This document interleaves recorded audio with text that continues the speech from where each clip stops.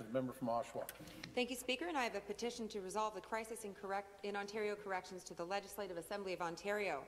Whereas the Ontario government has faced serious criticism by OPSU, offender advocacy groups, media, the general public, the Ombudsman, the Ontario Human Rights Commission, the MCSCS independent auditor, Mr. Howard Sapers, and the Auditor General as a result of significant deficiencies in the correctional system, and whereas the rates of assaults on correctional workers continues to increase exponentially, and whereas Ontario probation and parole officers have the highest workloads in the nation, and whereas Ontario has one of the highest recidivism rates in Canada, and whereas the current working conditions of correctional staff, coupled with the comparatively low rates of investment across Canada, has resulted in difficulties with staff retention and recruitment, we, the undersigned correctional workers, petition the Legislative Assembly of Ontario as follows: that the Ontario government significantly increase expenditures to resolve the crisis in corrections by hiring full-time correctional workers, increasing funding for adequate offender services, and increasing investments to recruit and retain skilled professionals